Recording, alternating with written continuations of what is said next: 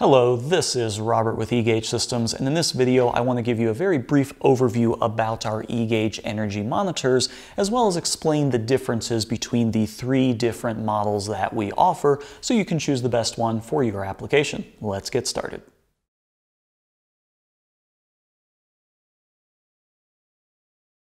eGauge energy meters are unique because they're really like three devices in one unit. You have the actual energy meter, you have a data logger, and you have a web server all built into the same device. That means that your information is not only stored on the device, but is also accessed there as well. So as long as these are connected to a network or the internet, you can access that information directly, and you don't need any cloud services or any software subscriptions. Everything can be accessed directly from the unit. Each device can be used with many different types of power systems, including split phase, single phase, or even three phase. You can also power this over DC, anywhere from 9 to 60 volts if you want to use it on a DC only system. In addition, the sensor ports up front allow you to measure a wide range of current using different types of current sensors, and you can do numerous different calculations inside the unit itself for various power calculations. As long as each device is connected to either a network or the internet, you can connect directly to it and view both historic and live data using the included web interface. If you don't want to use the web interface and want to integrate directly with an existing software solution that you have, you can just simply use our API. For either option, there is no subscription and there's no ongoing fees for using either of these options. So hopefully that gives you a better idea of what the eGauge energy meter is and what it can do.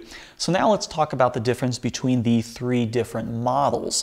The main differences between them are going to be two things. You're going to have the number of sensor inputs and also the communication methods. If we start over here at the eGauge core, this is our most basic meter. It has 15 inputs and it only connects over Ethernet. If we move up to the eGauge Core Residential, it has the same feature set as the Core, but now adds power line or home plug communication. Power line communication is just a very simple way of communicating data across your existing power lines or your AC lines.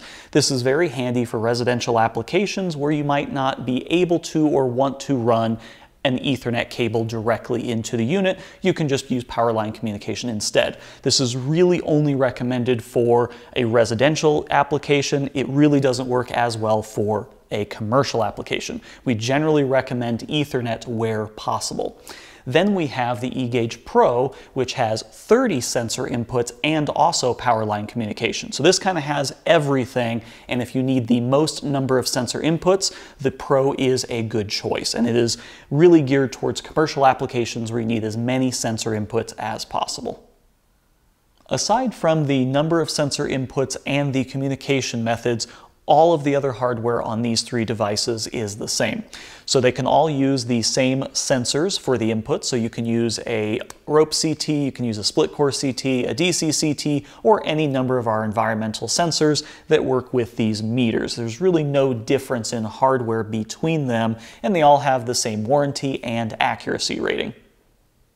Hopefully this video gives you a better idea of some of the capabilities of the eGauge energy meter and the differences between the three models that we carry. Of course, this is just a brief overview. There's a lot more features and specs, so I encourage you to check below in the description for links to the full spec sheet and manual so you can get a better idea if these are the right products for your application. And of course, if you have any additional questions, you can comment down below in the video or contact our sales or support department, and we'll be happy to answer any questions that you have. Thanks for watching.